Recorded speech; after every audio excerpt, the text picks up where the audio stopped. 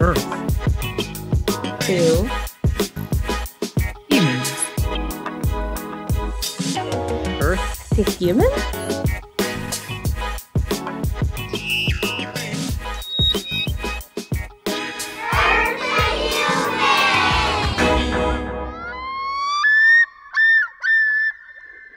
Earth to humans. Wake up, wise up, do what you can, individually and together.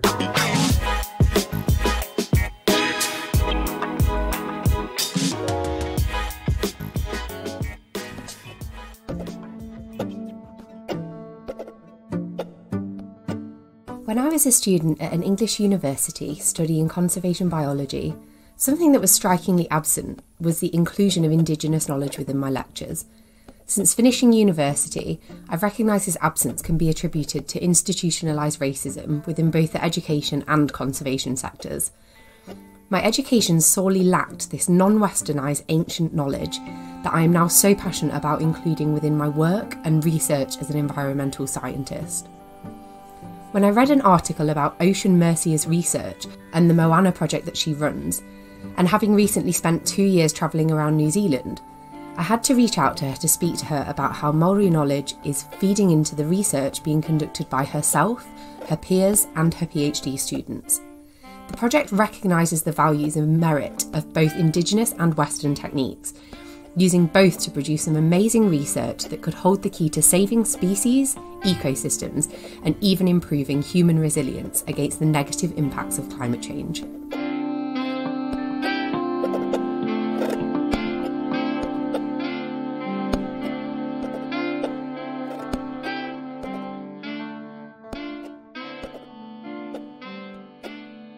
When I read your research on that Manga Bay article, I was like, oh my goodness, I've wanted to talk to somebody who does this kind of research the entire time I was in New Zealand. And I was so interested in learning about Maori knowledge and about all of that kind of stuff. And I only really got to interact with that in museums and online and never in person. And when I was reading that article, I was like, oh my goodness, I want to talk to her so much. Like, I really, really hope that she comes back to me and that we can have a conversation just so that I can learn more. And the reason I wish that I'd had that knowledge and that accessibility when I was there was because I went to all of these places that I know are really, really special, like Kaikoura, and deepening your knowledge of those places in not only a scientific way but in an Indigenous knowledge way makes you so in tune with the landscape. And it's something that as a Western trained scientist I love getting more of a deeper understanding about, because I've never had any training in that whatsoever. It's something that we don't even touch on at English universities really when it comes to environmental science.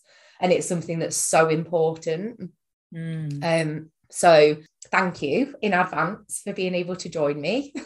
Oh, no worries. Thanks for reaching out. Yeah.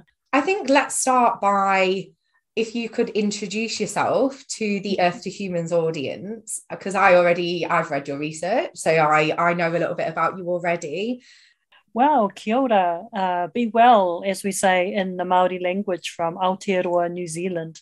I'm Ocean Mercier. I hail from a tribe on the east coast of the North Island called Te Pūtaiao through my mum, but I have descent lines that link to Cornwall, England, through my dad. So I'm a little bit of a mixed breed, but very proudly and strongly Te Pūtaiao, and I am the head of school at Te Pūtaiao Māori, and Te Pūtaiao Māori is the School of Māori Studies at Victoria University of Wellington, at the capital city in Aotearoa, New Zealand. And I've worked there for getting close to 20 years now as a lecturer. And my background, I did my PhD in physics, but for the last 17, 18 years have been exploring, I guess, the interface between science and Māori knowledge and Indigenous knowledges. And so I have a good home to explore the linkages between Māori studies and science. in a school of Māori studies. Yeah, so that's a little bit about me.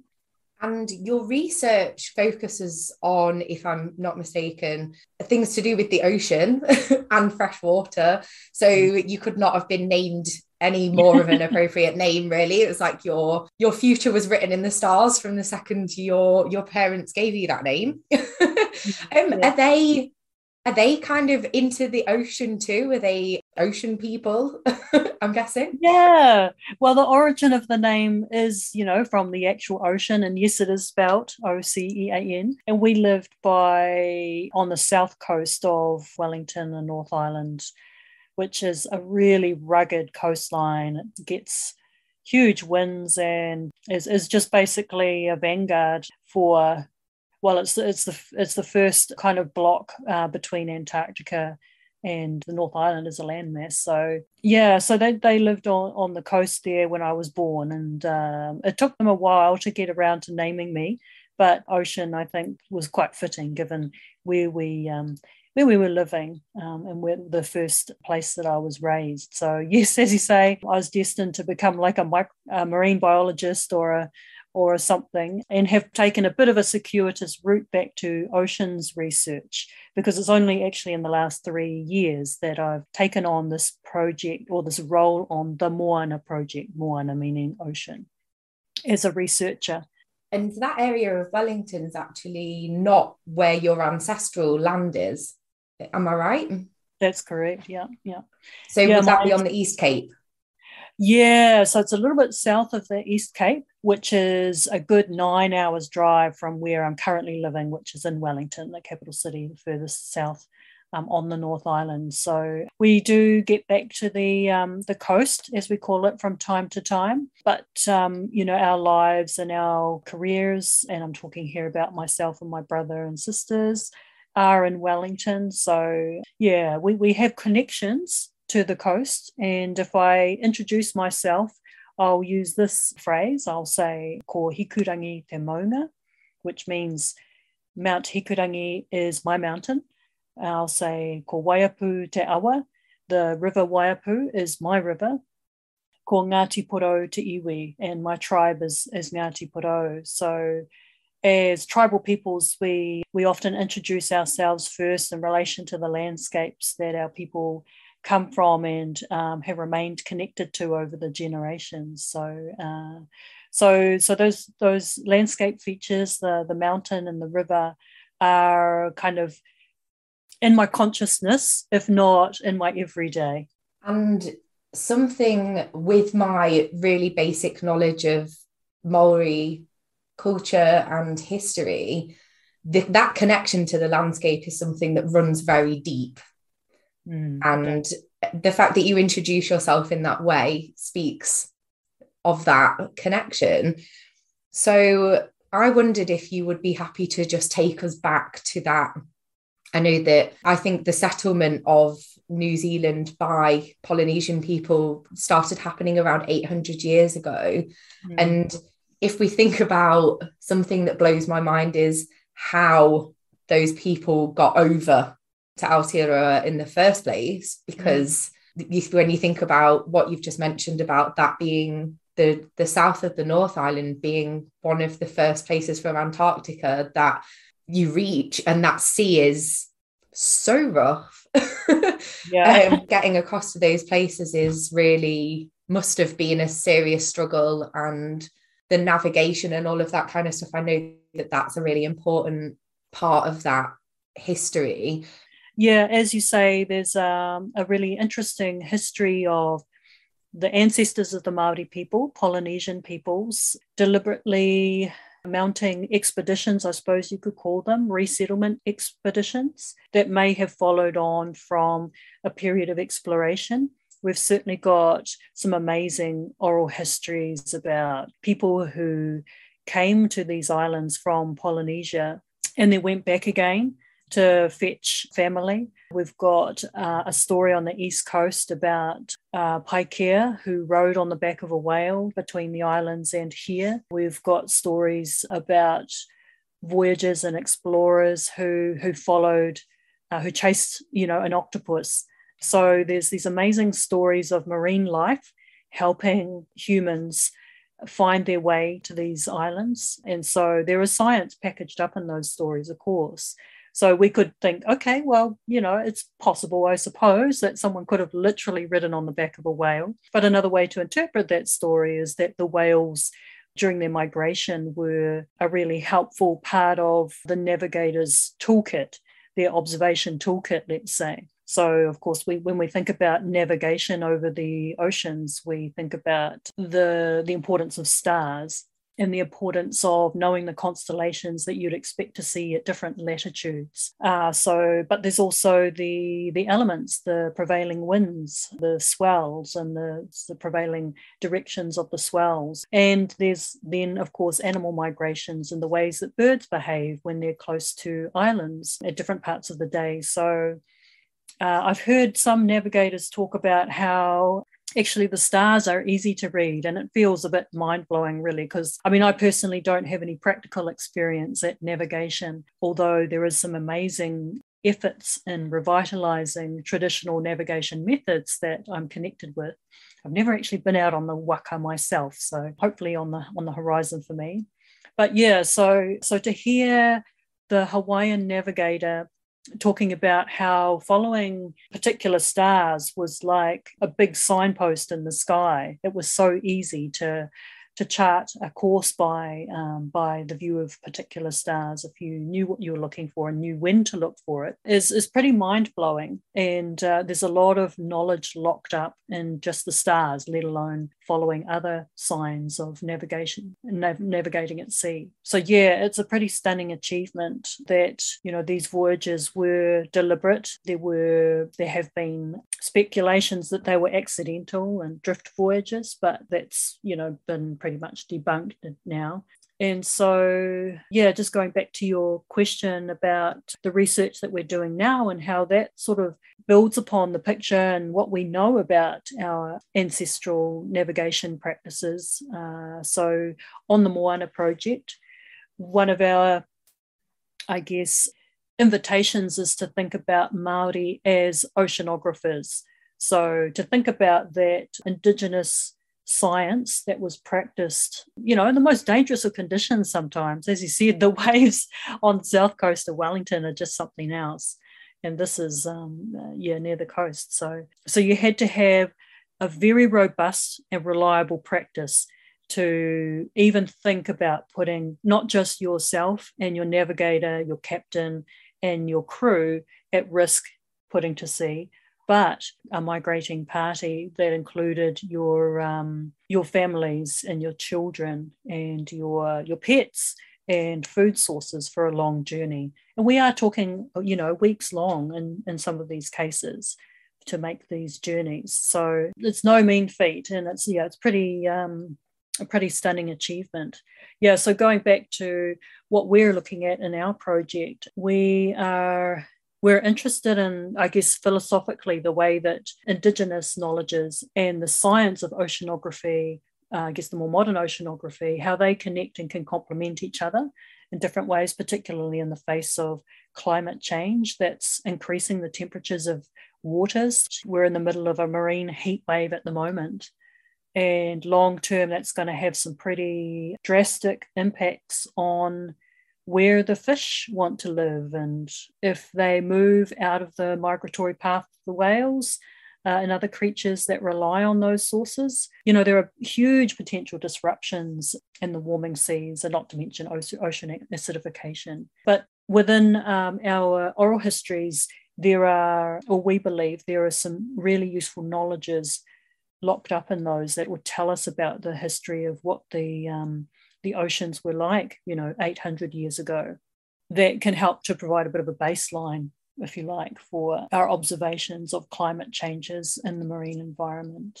And I would love to know what aspects of Indigenous knowledge are lending themselves to the scientific studies that you're doing, because our focus on the podcast has been kind of the Americas and Indigenous people in that area.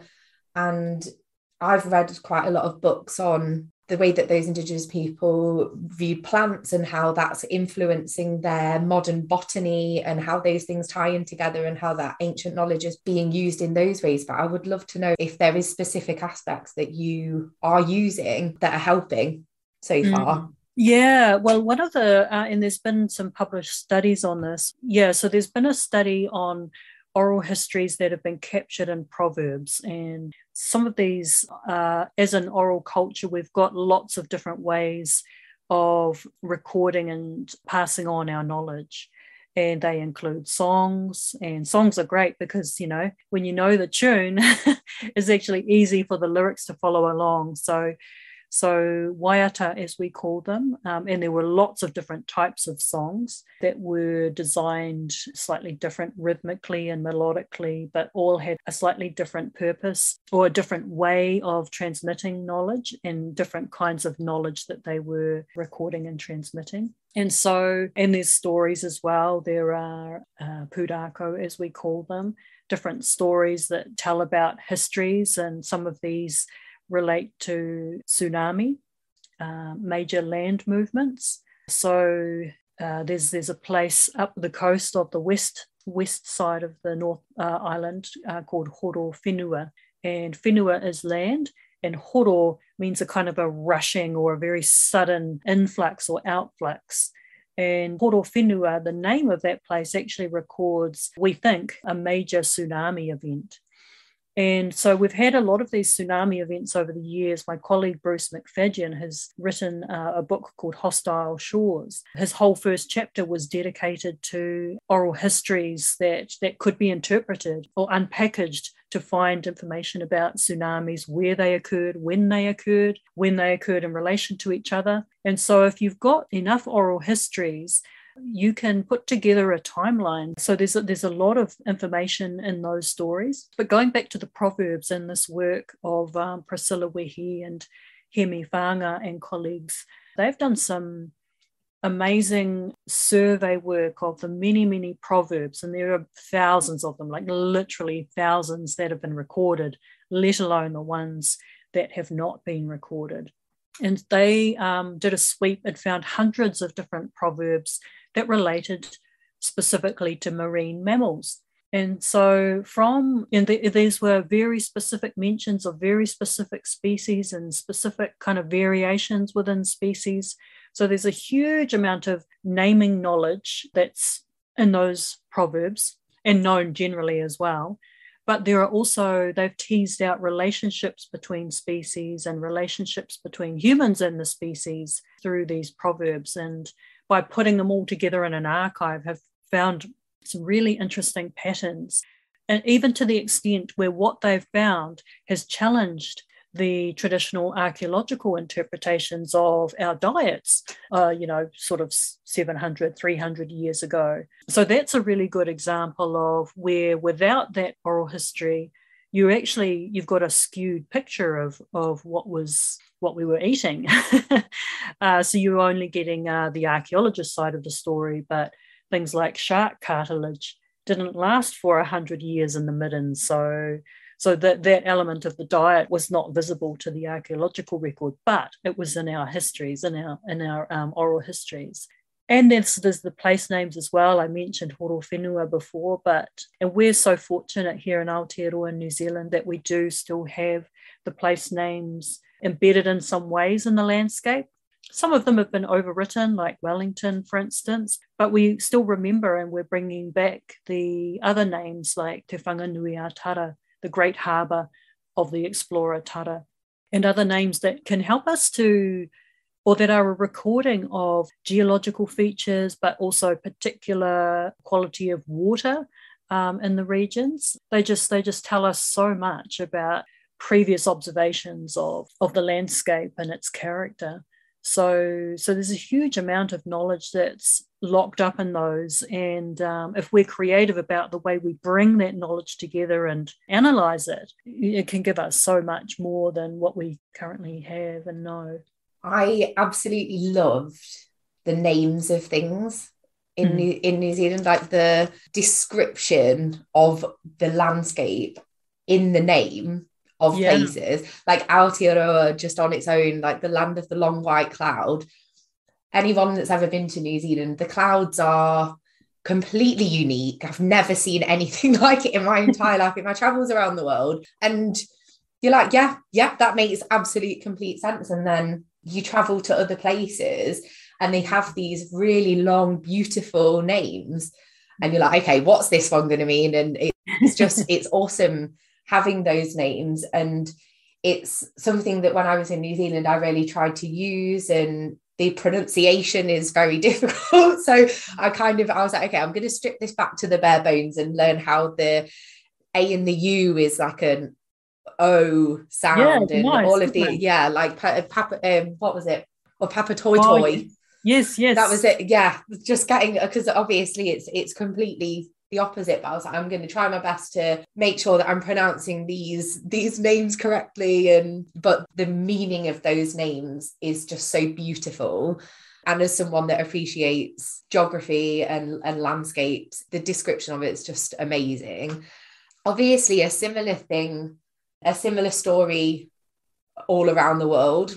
With European colonization came this repression and destruction of culture.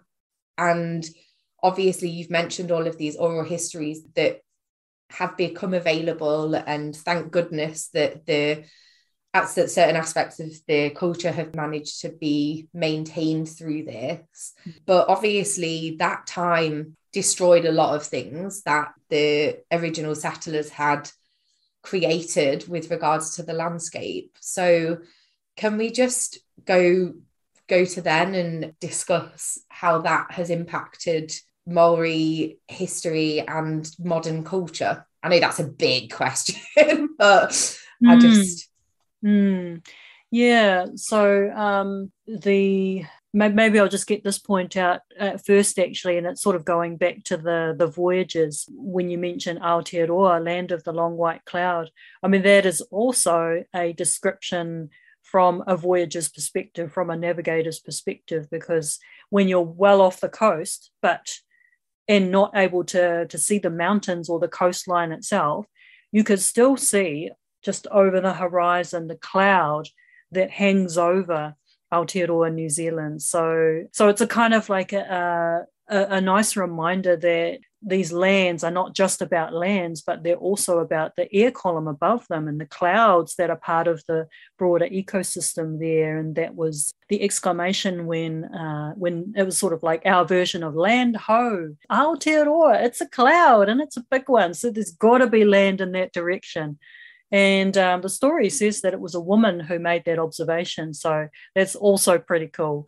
But fast forwarding a little bit to colonization of European settlers. And, initially that was a win-win for both. Māori people had welcomed the influx of new technologies, certainly really keen to take advantage of the new materials and technologies that came with European settlers, but the loss of resources through the alienation from lands that's fast forwarding through some years and through various legislation have been devastating for Māori knowledges, especially when so many of our knowledges are related to a connection with land. It's holding all the variations of those place names, not just the one that we remember now, needed to be done when you could walk out on the land and recognise the logic and the story behind Pukeatua, the hill of the gods, and disconnection from lands, but also the resources on the lands, or taonga as we call them, whether they were bushes and shrubs or bark from trees for medicines, berries for food and other fruits, or they might have been reduced access to birds and fish and sea life. And there were industries also that displaced other, I guess, more traditional subsistence lifestyle type connections and relationships. So, really devastating impacts, and we can never sort of underestimate the ongoing impacts of those as well, that kind of disconnection from that tradition of knowledge that was built up over hundreds of years. Yeah, and we do feel it keenly now as we sort of bring ourselves as a people out of those difficulties.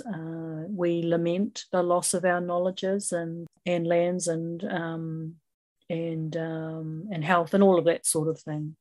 So obviously there is the Treaty of Waitangi, and how does that fit into what's happening today? That was seen as like a big success story, but there's still a lot of things that aren't completely right. So how did that change things with regards to that history? Yeah, so the treaty document, and noting that not all chiefs signed it, and Aotearoa, New Zealand, was made up of, nearly 80 different sub-tribes and the tribal groupings around the country. And there were many, many chiefs who signed, but many who also didn't. So we honour, I guess, the history of conscious non-ratification, I suppose, of the treaty by some of the tribes. So, yeah, and because there are two different versions of the tribe, one in English and one in Te Reo Māori, and they don't say the same thing, that has been a huge point of contention over the years. And the treaty was used to alienate lands from Māori, is used as a justification, but it was also ignored for many, many, many decades.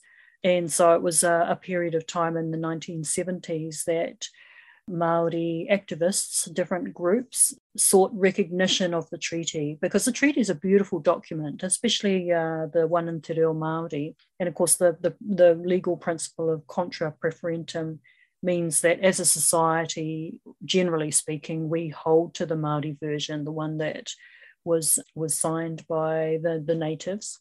Yeah, and it has wonderful principles that flow out from it of working together. I guess the sort of the 3 Ps is the 3 most well-known principles that emerge from the treaty, and they are partnership, participation. Like partnership, that's a wonderful thing. Participation of peoples in all aspects of society, and protection of Māori language, ways of living, access to taonga, access to lands, fisheries, as well as the right to practice our rituals and knowledges. And so the principles that the Waitangi Tribunal agrees emerge from the treaty, what they sort of judge claims of breaches of the treaty against. And so they've done an amazing job at looking at non-legal acquisitions of land and suggesting courses of action to the Crown. The Crown can choose to take that up or not, but there are many, many cases where an apology has come from the Crown to those people for those grievances and those breaches of the treaty, and some form of restitution and sometimes return of lands and assets. And these treaty settlement processes have been a bit rocky at times, and some argue have kind of changed or de-indigenized the way that we do things, have trapped Māori people into a kind of a Western legalistic way of exacting some kind of justice. But they've also resulted in many of the tribes, the iwi, in becoming really amazing, really savvy investors, negotiators, activists, experts of the law and the ins and outs of the law. And I come back to investors because, the size of the Māori economy is now estimated to be more than $70 billion. So there is, I guess, we don't want to put a dollar value on hope and the fate of a people, but, there's huge, I think a couple of years ago, Māori women were found to be some of the most entrepreneurial in the world. And so I guess as Māori, we've been resilient and ready to take on new things as the challenges have come to us, and that's a success story. But we deal with racism still, with being on the wrong side of all the worst statistics still. COVID hit us really hard as a people, and we continue to be overrepresented in the death statistics and the illness statistics and the undervaccinated statistics. So So there are ongoing challenges for our people as a result of, you know, those decades and hundreds of years of dealing with removal from lands, and removal from those ancestral connections. And you touched on guardianship in what you've just said, and I know that there is a lot of work going on to give tribal land back, and a small amount of progress is being made. Definitely not as much as there should be, and not happening at the kind of speed that it should be either. There are certain Maori principles that I encountered as I was moving around Aotearoa, and one of them was is it Rahui? Yeah. So what's the thinking behind that? Because that in itself is a conservation technique, and looking back on what we've talked about with regards to using ancient knowledge in modern conservation, this is just a no-brainer for sure. But could you discuss that technique? Because I know it's definitely would be a part of your research. Yeah. So rahui is a traditional technique that is basically puts an embargo on a particular area. And there are different reasons that the rahui could be put on the area. And traditionally, one of the ways that you would signal that there was a rahui in an area was by putting a stake in the ground with some kind of identifier at the top of the stake, so people knew, there's a rahui on here. There's the rako, the stake is in the ground. So they'd know, for instance, not to gather shellfish there at that time. They may not know the reasons for that, and there could be various reasons. So there was actually a rahui here last month at a sports ground in Lower Hutt, where someone passed away while they were playing rugby, just playing a club rugby game. And so a rahui was put over the sports ground to respect the terrible thing that had happened there, and to give time for the land to, in a sense, heal from the death that occurred there, but also the people of that particular neighbourhood, to give them space to just step back from the sports field to reflect. And then it opened up again about a week later. So rahui were put in place to signify that something like that had happened. Maybe someone had drowned at sea or was missing at sea. And so in a Māori way of thinking, that's a tapu, kind of a taboo situation. And so you would just be more mindful of the spiritual forces at work around death, and the closeness of death, and the association of the place with death over a particular time. But those times in that case would be, days, weeks at the most generally, unless there'd been a big battle, and then you might designate the whole place as a wahi tapu, a place that it might be decades or hundreds of years that place retains its status of being off limits to particular kinds of activities. So this was equally important in the environmental sustainability domain, although we wouldn't have called it sustainability per se. But if it was noticed that there's not so many eels this year, then a rahui might be put in place to just tell people, no, sorry, you're not gathering any eels this summertime. Until the population regenerates itself. Where we've seen a really interesting modern day rahui is in relation to the Kodi trees. So these wonderful, huge, tall, majestic Kodi trees, a podocarp tree has been beset by a disease called Kodi dieback here in Aotearoa, New Zealand. And I don't know much about Kodi dieback, how it works, but there's some sort of disease of the roots that gets into the tree. And a rahui was put on a reserve in the north of Auckland, where there's west of Auckland, where there's these beautiful old Kodi trees. And the rahui said that, look, it's not working that we're inviting people to clean their boots before they go into the forest, because the problem is getting worse.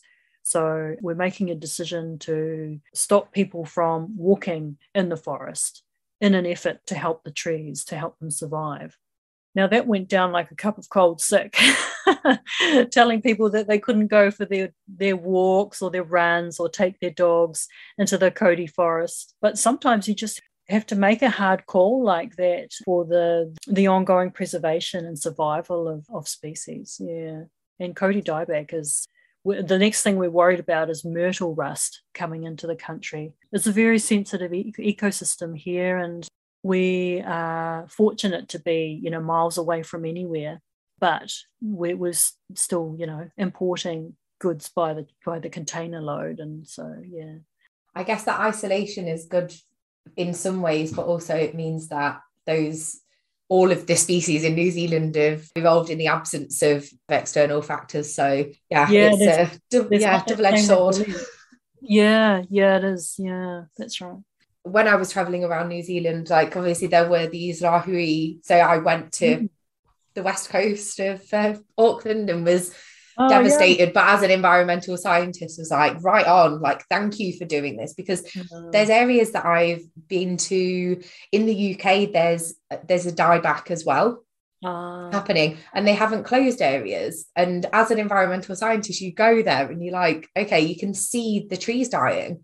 And it hasn't been locked off, and that value on nature is so low and it's so depressing. And there's this kind of attitude of, oh well, we can almost just replace it with, of non-scientists, we'll just replace it with exotic species that aren't that aren't going to die from those diseases. And it's really, really depressing to see. So when I arrived, there was part of me that was disappointed, but part of me that was like, I love it here. This place rocks. Like, come on, like I totally support this, and I'm just going to go to the beach instead. That's cool. Like you coral reef trees, you just carry on healing. So that was something that I actually really loved. Oh, that's really affirming. Yeah, great to hear that. Thank you. But then there's these places that are tapu as well that I remember. So I lived in Wanaka for a while. Oh. And there's tapu islands in Lake Wanaka that I had a paddleboard, and I was talking to people in the lake. I was like, oh, I would really, really like to go there. And oh no, that's tapu. And you're like, oh, okay, like, cool. Yeah, I definitely, obviously won't go there. But that level of respect, I know that it's not unanimous, and I know that there are probably people that don't respect that, but generally speaking, that level of respect for the landscape and for that culture is there. And I hope that I wasn't just in an isolated bubble of people that do respect that. But is that an observation that you think is correct? Is it something? Yeah, I would think so. I mean, I haven't come across, you don't come across many people or hear about many examples of people really deliberately transgressing the cultural values of a place, as long as they know about them. And so there's generally a level of respect for, if not total understanding, at least respect for those. And those people probably, well, I mean, there might be a mixture of things, like people might say to outsiders, oh, that place is tapu, don't go there. But they themselves might go there sneakily with their whitebait nets. So you never quite know. Yeah, and knowing is really important too, because there are many freshwater springs around the place, and some of them are considered tapu, but you wouldn't necessarily know about them if they're not signposted, or if you don't hear that from a ranger or a local person, an iwi person. And so I think if you innocently kind of go to a place that you find out later is tapu, that's okay. It's kind of about your intentions and your heart. You have mentioned the Moana project, so I'd love to know more about this and what you're currently working on with regards to that. Yeah, well, to be honest with you, my particular role on the project is the dishwasher and form filler outer and supervise the students sort of person.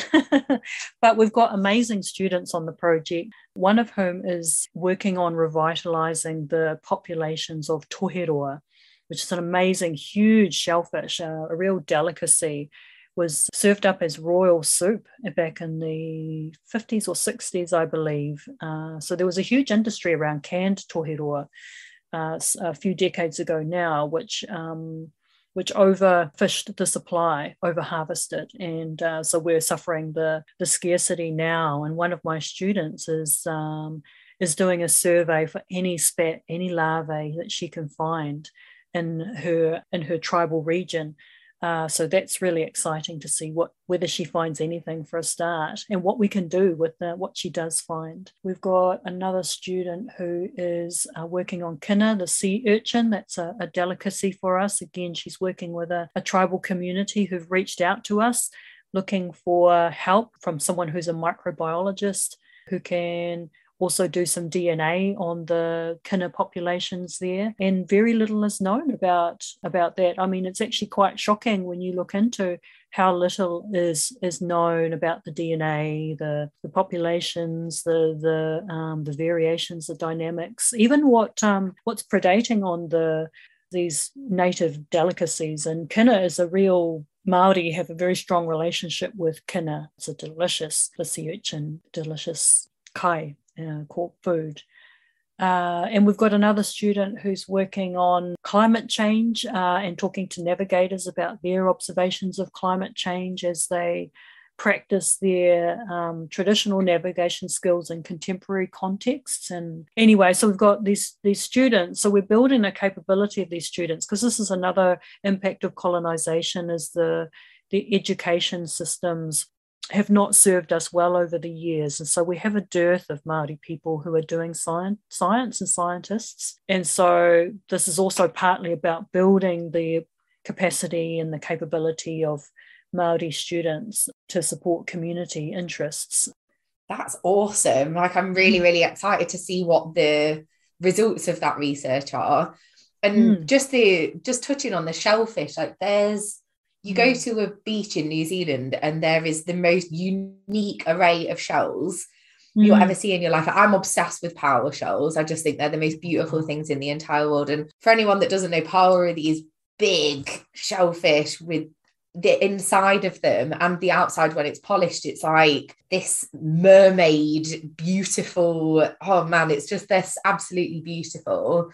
And it's great to hear that because I know how endangered a lot of these shellfish are, that there's work going into that, and that it's working with the local iwi and that kind of thing. So it just sounds like a really amazing project, and something that will be really, really well supported as well, like by everybody who's going to be involved. So yeah, mermaid's a great description for the power shell, actually.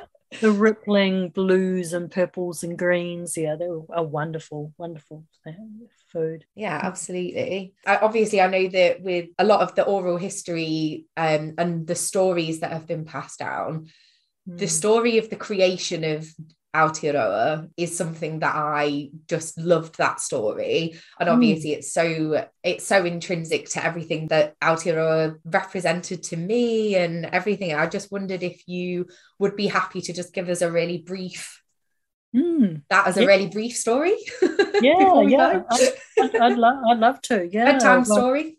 Yeah, sure. I'm not much of a storyteller, but I can give you a character and main events. And the main character in this wonderful story is Maui, who's, as you know, an amazing folk hero in the Pacific. And he was a god, but he was also a human being. So he had very human impulses and characteristics. And he suffered adversity as a child because he was born early and rejected by his parents. And as the youngest child of 5, he was also, just always at the back end of things. But in spite of that, and in spite of that adversity, he really distinguished himself with some amazing feats. And one of those was he took his waka out one day and went fishing. And he caught in a much larger fish than he had anticipated. So sought the help of his 4 brothers, to help him pull up this fish. And this fish became the North Island of Aotearoa. And if you look at a map of Aotearoa, you'll see that it looks like the shape of a fish, with the fins on the east and west side of the island, and the tail stretching up past the north of Auckland and Northland there. And the head of the fish right where I am in Wellington. And so there's a story about how the fish, they carved up the fish, and that became the mountains, and the rivers of blood became the waterways of the fish, and the canoe that they fished up the island, fished up the fish in the island from became the South Island of New Zealand. So, yeah, I mean, it shows a really sharp, acute understanding of geography and the shape of the islands to come up with a story like that, to explain that. So, yeah. And obviously, this is way before satellites or anything. Absolutely. Which, when I thought about it, I was like, okay, so what was this story just made? Like, how did they... That absolutely blows my mind, that level of knowledge of the shape of a place when you have not seen it from above. Yeah, that's right. Yeah. But it also suggests to me that actually maybe our ancestors, mountains were seen as tapu, and the tops of mountains often seen as tapu. But actually, if you get high enough, you get a good view of your landscape. Not to mention traveling around the coast. So I think there were a couple of vantage points that were used to construct that geography. Amazing. Well, thank you so much for that. Thanks, Hannah. Yeah, have enjoyed chatting to you so much, and you just made me want to come back. Oh yeah, come back. Our borders are open now. No mai haramai, as we say. Come on back, you're welcome. Well, I'm sure there's going to be a lot of people all around the world desperately wanting to come to New Zealand now that those borders have opened, and maybe even in more after this podcast. So I hope so.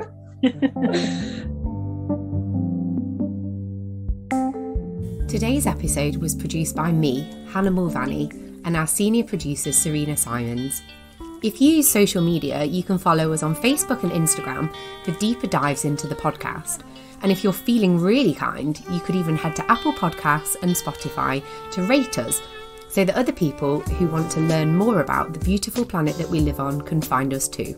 Thank you so much for listening.